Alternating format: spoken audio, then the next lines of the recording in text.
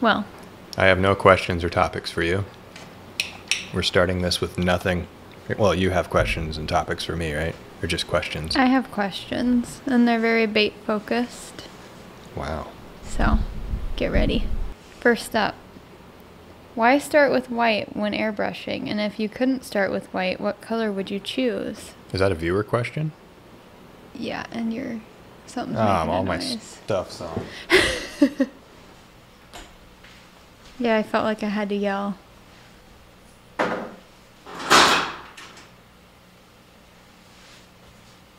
I still hear something. It's a fish tank. Or Chip farting. Oh, I should turn my big heater off.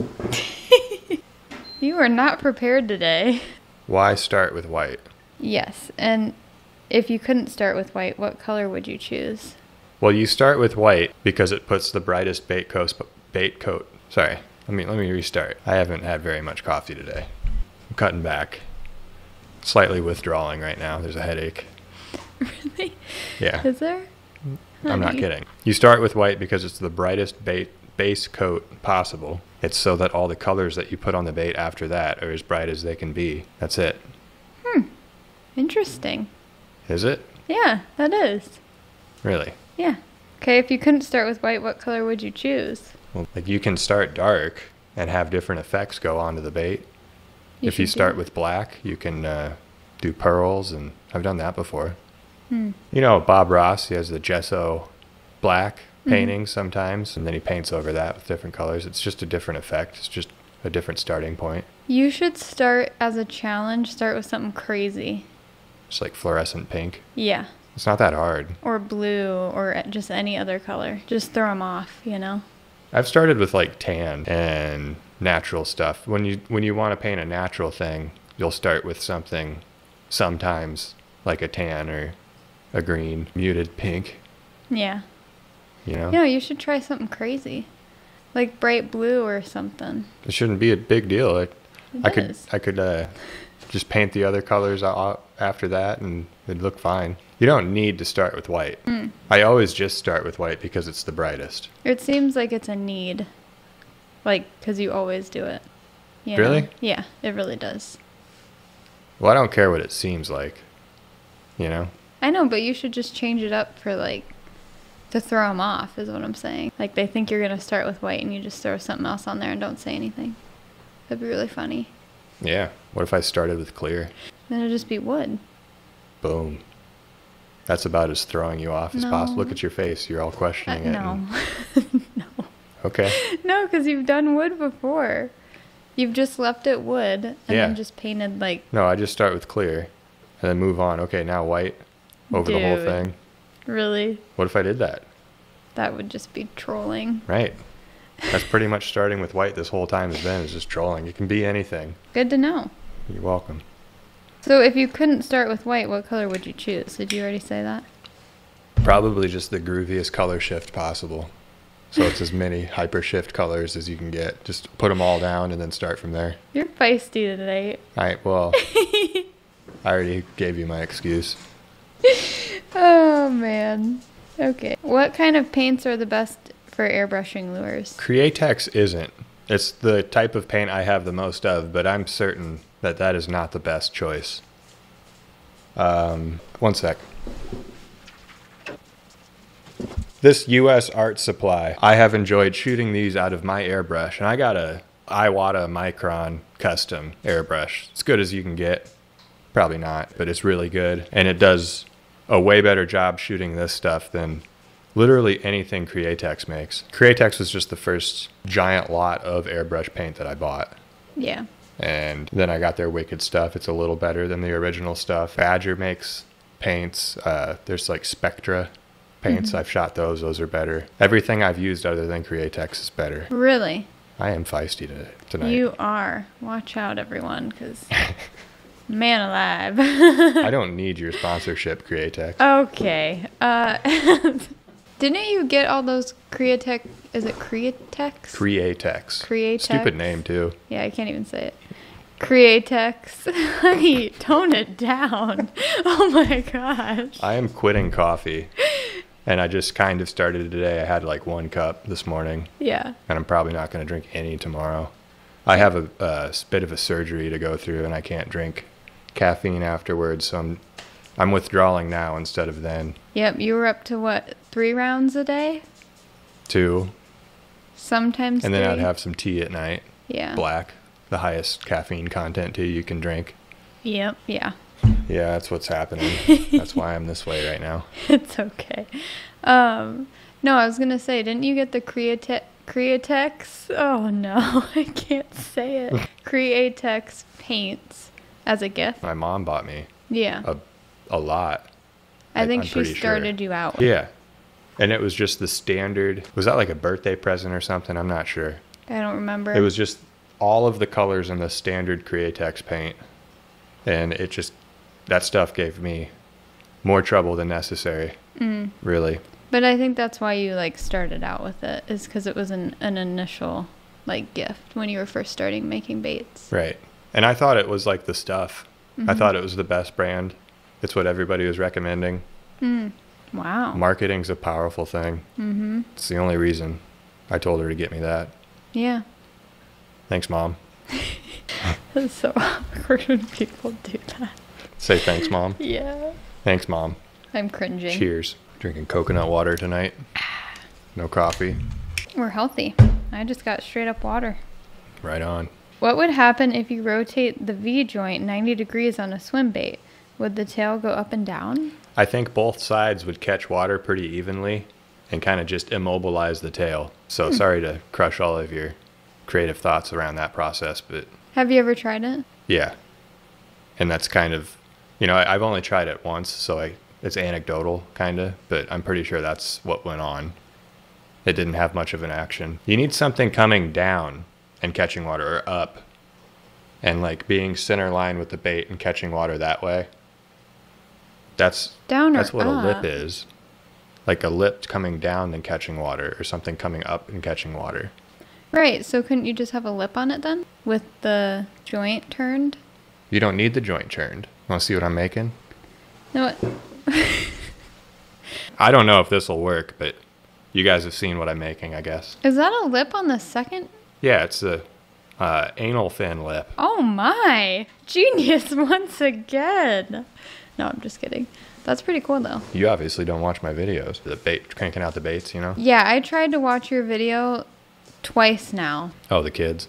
Yes. Got you. Yeah, that's pretty cool. We'll see what that does. People tell me bait ideas like that in person all the time. Like, oh, I had this good idea. You do this, that, and the other thing. What do you think? And I'm just like, yeah.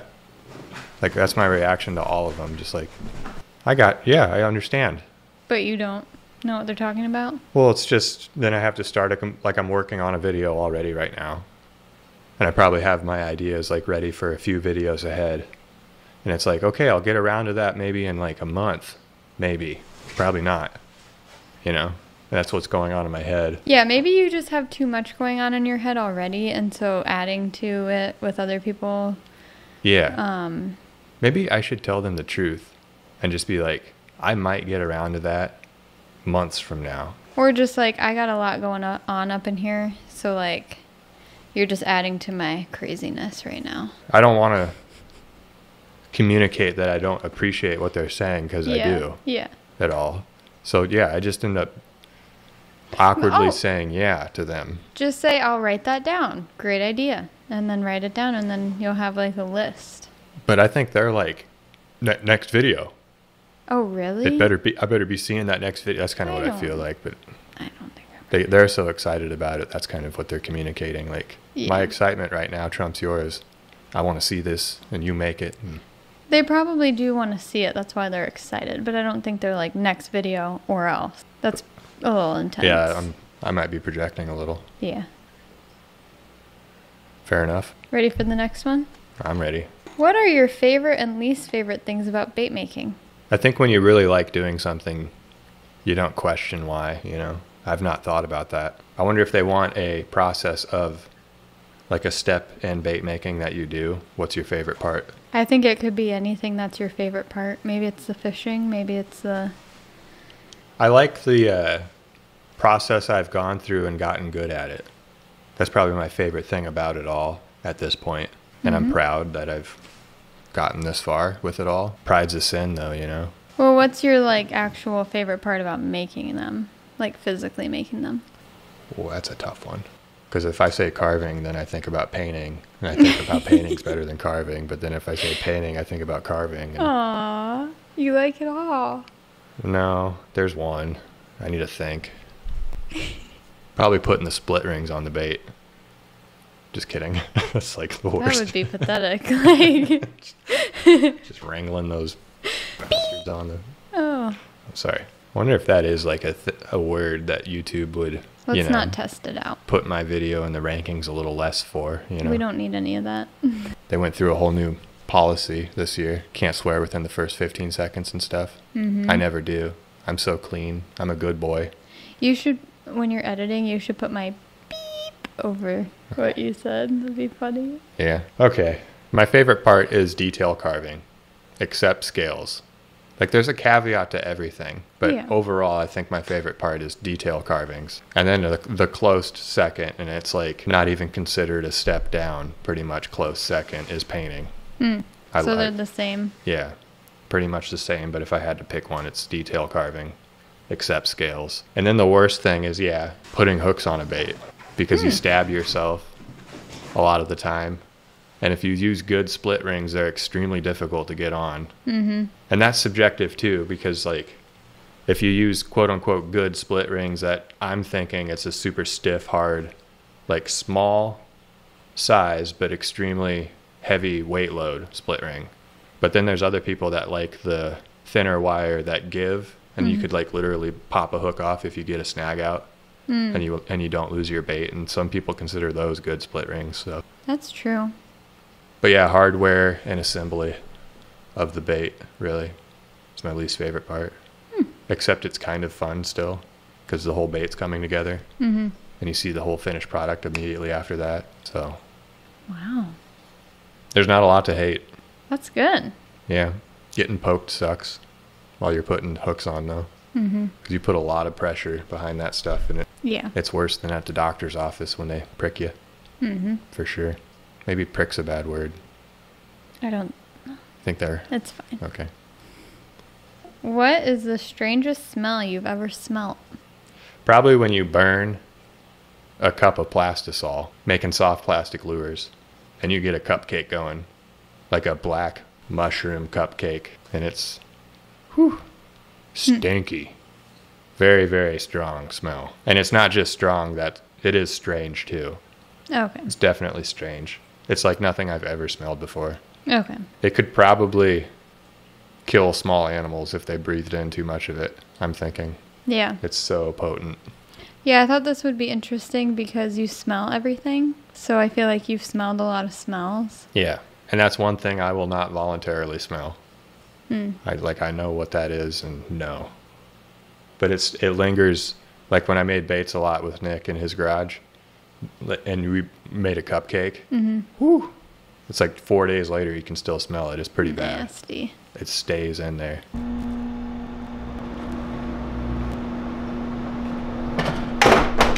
This thing moves more air than a fume hood, so I should be pretty safe. All right, that was 2 minutes, and we have some perfectly ready to use clear plastisol right there. Let's go for another minute. Oh, there it goes. That's a cupcake. It's growing.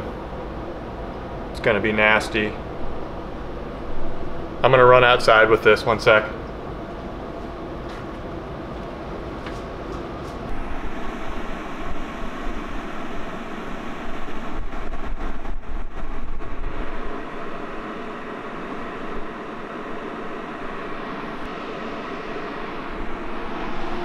So that is an unbelievably indescribable smell. I mean, it's very plasticky, but it's not like any plastic you smell normally that burns. It's bad. Most of the time they mushroom up really high if you way overcook them. You could see that there's a little bit of plastisol on the bottom that's not cooked like that, but whew. That's why I call them a cupcake, because they rise out of the jar usually. Freaking disgusting, man. That's all I got, honey. That was fast. Have you seen anything interesting? On the YouTube or I don't know. I'm just getting comfy. I was thinking of stories. We got plenty, you know? Why don't I have any stories? You seem to not remember your past. Just straight up. Yeah. You seem to have something going on that disables you from remembering your past. Yeah. Okay.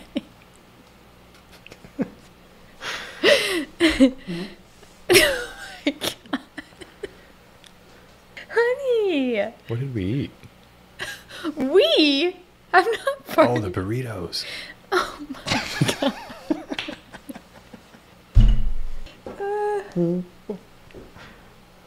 That was fake. Okay. A better way to make a fart noise than is with just your lips and use your vocal cords. You know? I'm not even, I was learned- going to try. I'm not going to Okay, I learned that from my brother. I know. Ryan. I remember you guys doing that. He learned that from a friend, and he Really? taught me that, yeah. That is a better way to make a fart noise. Interesting. All right, we can go from there. What else should we talk about? What's I've- okay. I have a good question for you. When we were dating, what's the most impressive thing you ever witnessed me do? Like when we were just like kids dating, and you still had a chance to not marry me, you know, so it counted as I impressed you. What was the most impressive thing? We were 16 when we started dating, Right. by the way. Let me think. Is it- Most impressive? Yeah. No. This is interesting stuff, you know, because you're my wife now. Yeah. I just remember a lot of making out. Like, What about like fishing wise? Maybe we can refine it to that. We went out fishing so much, you know. Did I ever impress you fishing with my fishing skills? I mean, I didn't know how to fish. You taught me how Mhm. and like introduced me to everything. I thought it was pretty cool. I think we did it too much. Yeah, we did that all the time. There was many like didn't catch any fish days. Yeah, it was just kind of fun. I Yeah. wasn't like impressed. I wouldn't say. Right. Maybe I shouldn't have questions for you about that. No, I can just let me think. Sorry. Like you need time, so do I. I I mean, I was impressed with how soft your lips are. Oh my goodness. Wow. Really, I remember that distinctly. That's it? You have very soft lips.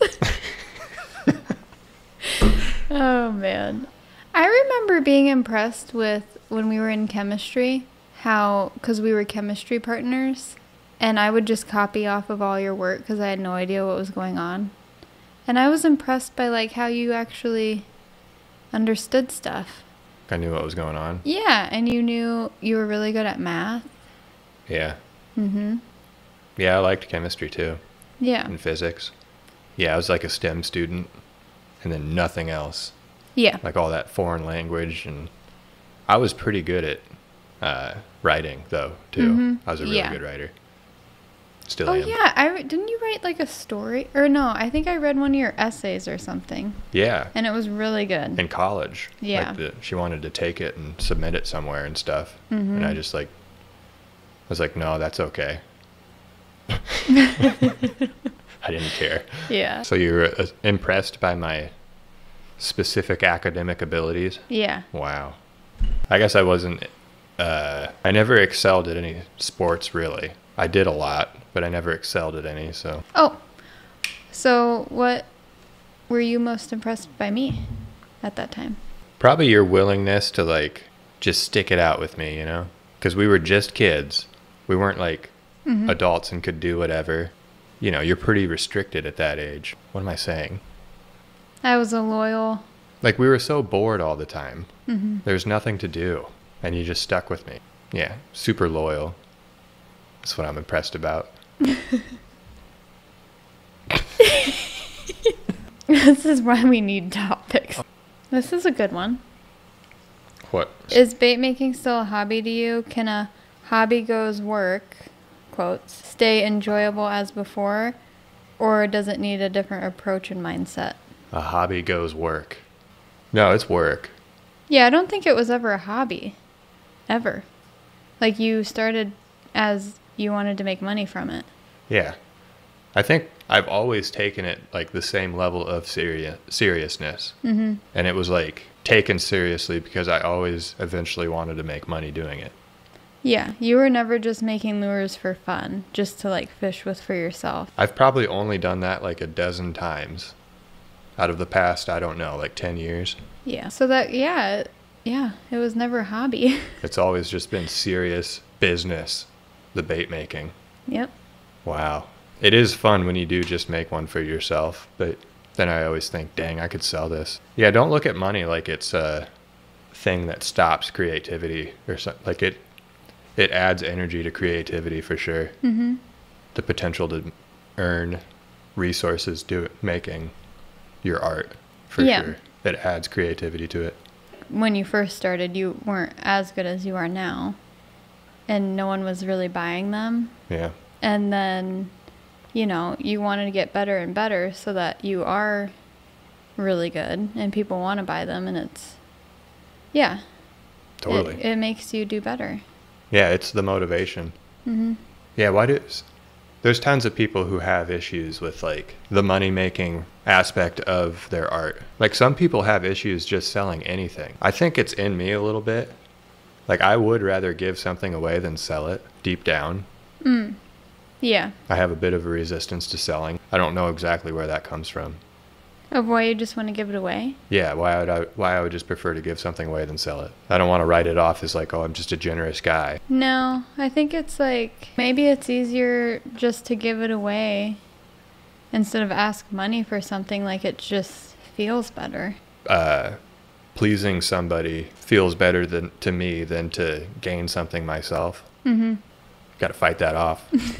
So if someone has a hobby and wants to turn it into work, like say they've just been making baits or whatever for like anything for fun, Mm-hmm. and then they want to start selling it, do you think they need to like change their mindset? Or I don't know, because you didn't do that, so I don't know if you can give advice on that. Well, what I'm doing is just like playing the game.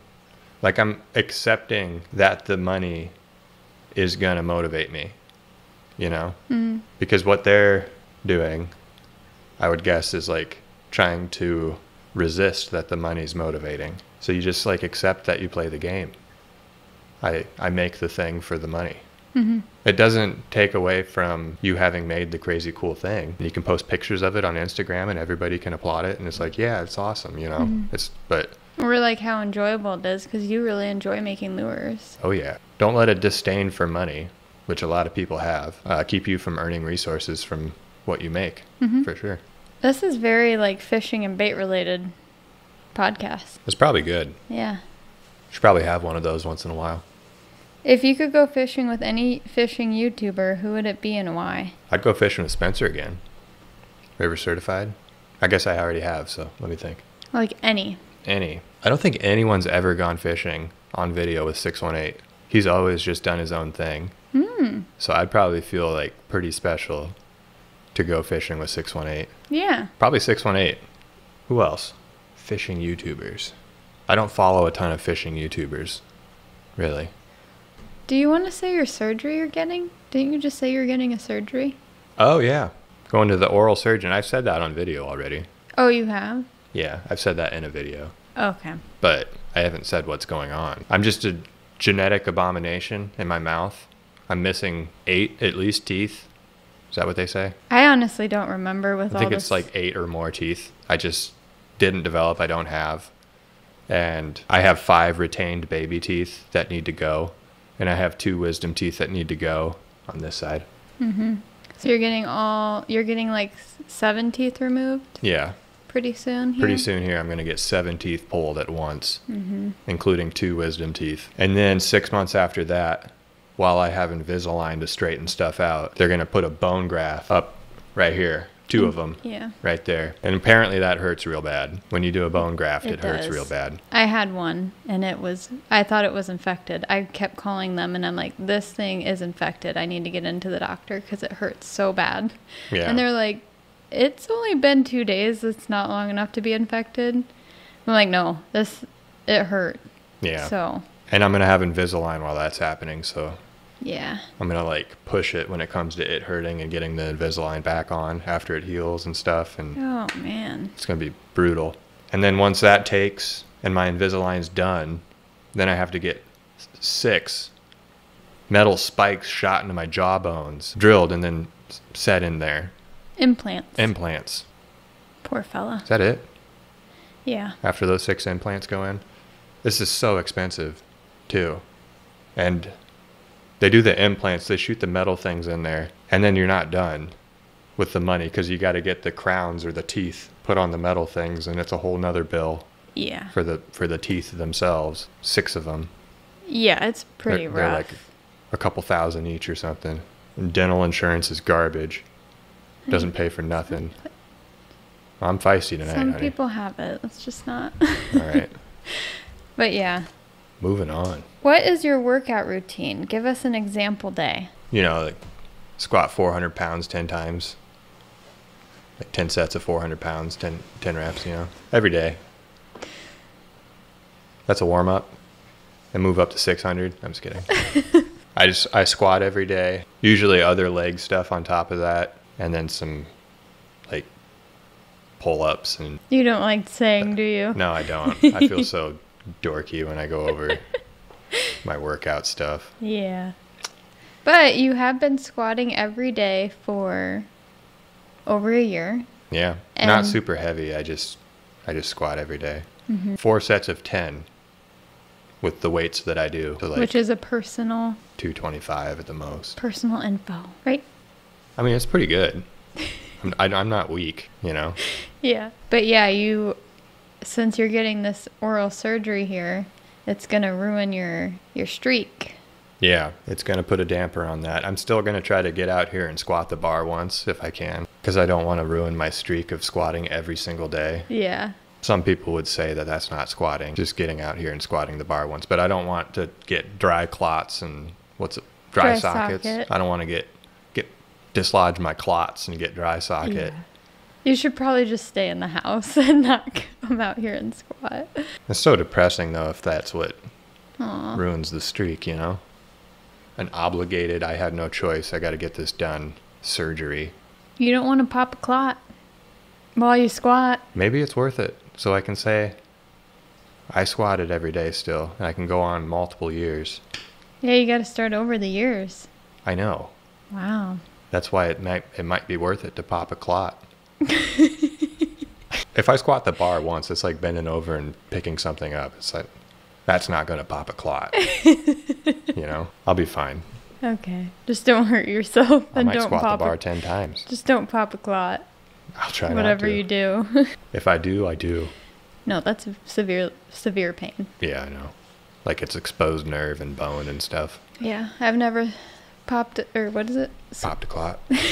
I've never popped a clot, but I hear it's really painful. Yep. Why are you so scared of making fart sounds? I don't know why anybody would have the impression that I'm scared of that. I'm just stating facts when I say it was the chair and I didn't fart, you know? Mm-hmm. Gotcha. Do you have any scary stories? I don't. All the times that I was ever super scared as a kid was just like after watching a scary movie. Mm-hmm.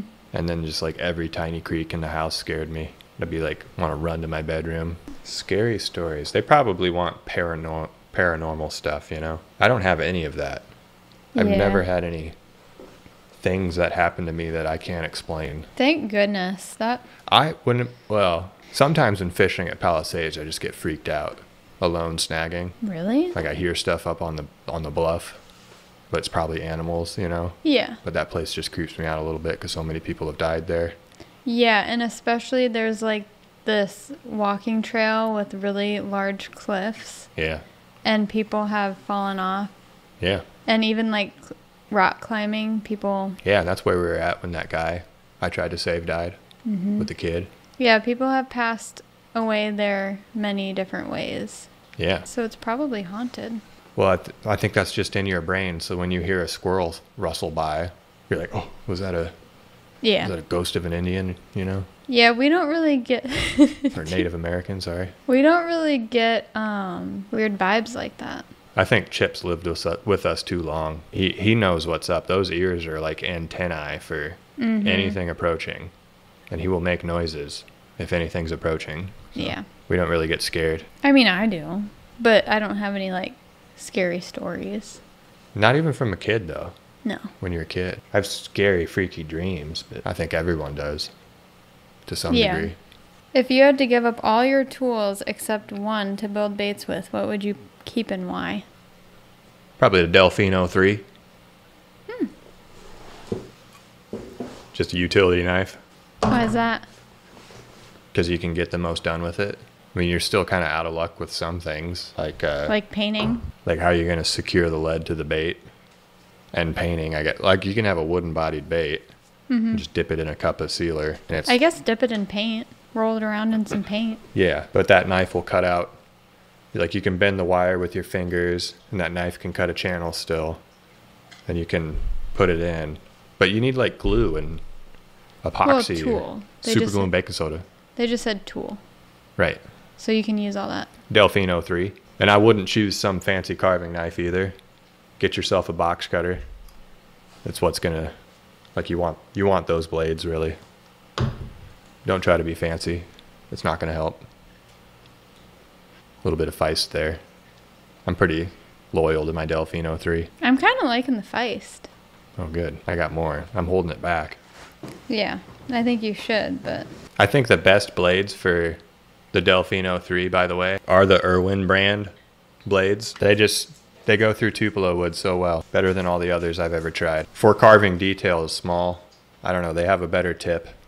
It's angled just right. It's beveled just right. Irwin brand. You remember that time we went on a walk on the bike trail? This was real early when we were dating. And we were just walking and it was a normal day and there was a dog far down on the trail. And it was walking up to us like it's a friendly, normal dog. No, it was But as feral. soon as it got to us, it like, and its fur went up and stuff. And it's like, having Chip for as long as we've had, and like I know what the way dogs can be, we were in danger. Yeah, for sure. But somehow we managed to just go around and it went around. Yeah, it literally hunkered down like it was going to attack. And we just kept it walking. poofed up and was growling and showing its teeth like going to lunge at Yeah, us. full mouthful of teeth it was showing. Yeah, and we were literally just walking. Yeah. And I remember I like hid behind you. I like ran and hid behind you because I was like, thought it was going to attack us. Yeah. Marling baits might not have been a thing if that dog decided to, because it's pretty big. Yeah. That was like a straight up wolf dog. Yeah, and then, yeah, we Had husky like, in it. I think it knew we were scared. And then it like just went around and backed away and left. Yeah. Anyway. It's intense. I'm thinking back to our past. That story popped in my mind. There's one time with one of my old girlfriends. No, stop. This Stop. is a funny story. No, stop. Cut. Listen. I will not listen to this. I Honey! couldn't drive at the time. Only she could. And she lived on a gravel road in a farmhouse out in the boonies. And she was driving me back home from her place. And she was like, watch this. Oh, And like you did to me? But this was dumber. Well, no, I shouldn't say that. This is pretty equivalent. But she just started taking this. What did she have? It was just like this red Chevy car. I don't even know what kind it was. Might have been like a Malibu or something. And she started fishtailing it on the gravel road. This is where you learned it. Oh my goodness. I'm like, what are you doing? Dude. And she did a full 180 into the ditch. Like, she was 6 inches away from a telephone pole, too, the rear end. Like, she did a full 180 into the ditch because she was like, watch this, and started fishtailing the car. What was she trying to do? She just wanted to show me how she could fishtail the car on a gravel road And it like just still went, stay in control, but she didn't went stay too in far. control, and it went all the way in the ditch. And then we had to walk back to her house, and we told her mom. And then we went across the street to the neighbor, and he got his diesel truck and drove us over. Like, we were all in his truck and drove back to the car. Was her car ruined, or she didn't hit anything? And then he pulled the car out of the ditch with the truck, and then the guy's like, "Hey, you probably want to get the axle looked at." And we were like, "All right." And then she drove me back home with that car. And her mom wasn't mad? No, her mom was pretty cool about everything, really. Huh. Maybe she just didn't want to look mad in front of me or something, but I never told you that? I think you did. Now I vaguely remember, but Okay. That's for sure where you got it from. Yeah, it is. No, my dad used to do that little like car trick with the bump in the first podcast we talked about. Really? Yeah, I always thought it was cool when we would get up to that point and do that little bump, because the whole car would shift. And yeah, it was just like, wee. yeah.